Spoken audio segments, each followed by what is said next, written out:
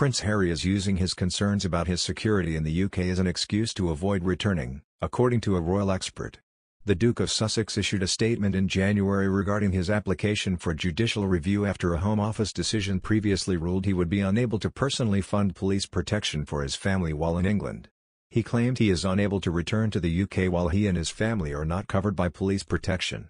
In the statement from Harry's representatives, they said, Prince Harry inherited a security risk at birth, for life. He remains sixth in line to the throne, served 2 tours of combat duty in Afghanistan, and in recent years his family has been subjected to well-documented neo-Nazi and extremist threats. While his role within the institution has changed, his profile as a member of the royal family has not. Nor has the threat to him and his family. When Harry and Meghan Markle left for the US in 2020, they began to personally fund a private security team for their family. However, the statement then said that security cannot replicate the necessary police protection needed whilst in the UK. In absence of such protection, Prince Harry and his family are unable to return home. Royal biographer Tom Bower has now claimed the Duke is using worries over his security as an excuse to avoid returning to the UK. He added Harry knows that it's likely to be difficult to maintain friendly relations with the royal family following the release of the book. Harry's book, to be published by Random House, is likely to tackle the brothers' frosty relationship with the Duchess of Cornwall. Rights to the book cost £14.7 million, $20 million, and it is due to be published in the autumn. Mr. Bower told Closer magazine he thinks Harry will miss Queen Elizabeth II's Platinum Jubilee in June.